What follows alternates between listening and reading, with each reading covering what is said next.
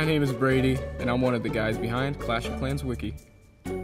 I coordinate a team of about 3 different people, and we update the pages on the wiki, make sure all the info is up to date for all players to see.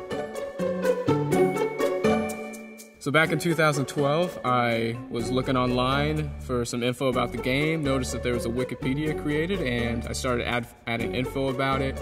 And some staff members at the time noticed what I was doing, liked my work, so they promoted me to moderator, admin, and then slowly, I'm now the owner of Clash of Clans Wiki.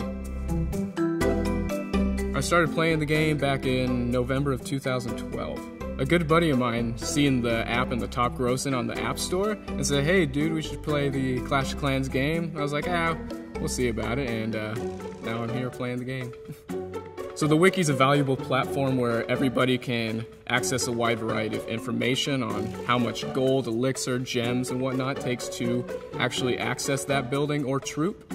So players can take that information into the game, develop a strategy. They can work among other players and the rest of the community to make friends, use the attack strategies, create their own attack strategies, and much, much more.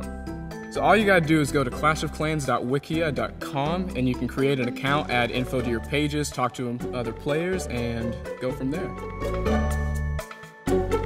One of the best things to come out of this project for me is seeing how well it has grown since the beginning and how many players have continued to use it. I even heard the Clash development team even uses it. But the wiki has continued to grow, and I can't wait to see what's next for the future. Clash of Clans, happy birthday. Thank you for letting me be a part of this journey, and I can't wait to see what's next.